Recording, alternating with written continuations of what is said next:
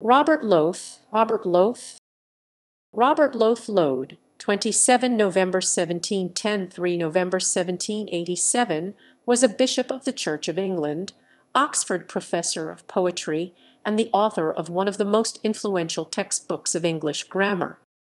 Life. Lowth was born in Hampshire, England, Great Britain, the son of Dr. William Lowth, a clergyman and biblical commentator.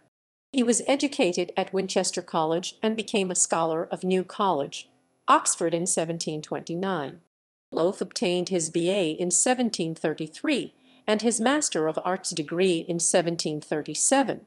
In 1735, while still at Oxford, Lowth took orders in the Anglican Church and was appointed vicar of Ovington, Hampshire, a position he retained until 1741, when he was appointed Oxford Professor of Poetry. Bishop Lowth made a translation of the Book of Isaiah, first published in 1778. The Seventh-day Adventist theologian E. J. Waggoner said in 1899, in 1750 he was appointed Archdeacon of Winchester. In 1752 he resigned the professorship at Oxford and married Mary Jackson. Shortly afterwards, in 1753, Lowth was appointed rector of Eastwood Hay.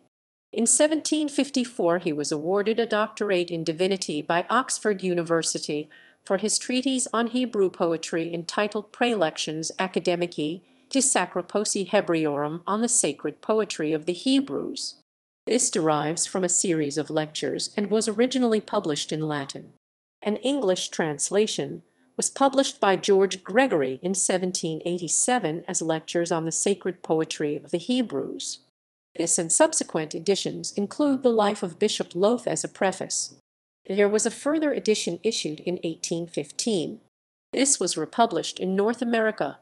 However, apart from those notes, the 1829 edition is less useful to a modern reader. This is because the editor of that edition chose to revert to citing many of the scriptural passages that Lowth uses as examples, and some of the annotations by Michaelis and others in Latin.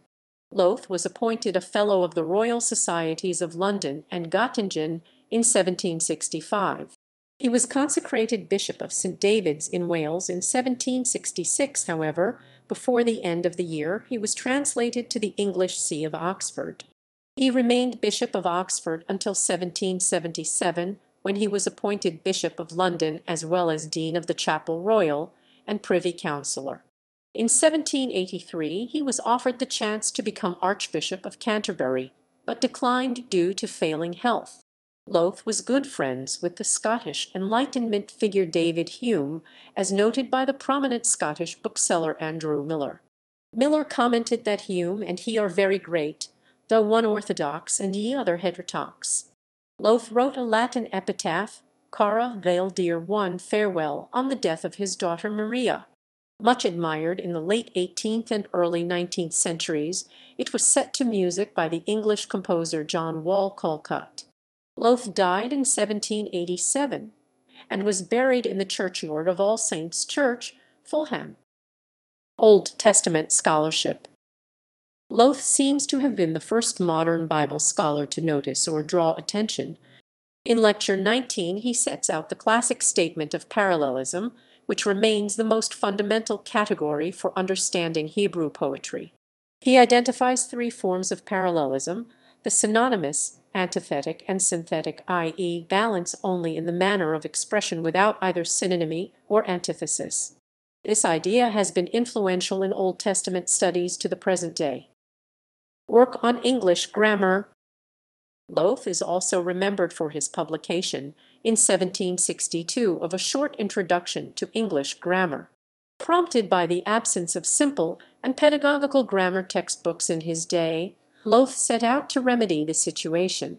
Lowth's grammar is the source of many of the prescriptive shibboleths that are studied in schools, and established him as the first of a long line of usage commentators who judge the English language in addition to describing it. An example of both is one of his footnotes, whose is by some authors made the possessive case of which, and applied to things as well as persons, I think improperly. His most famous contribution to the study of grammar may have been his tentative suggestion that sentences ending with a preposition such as "What did you ask for?" are inappropriate in formal writing. This is known as preposition stranding.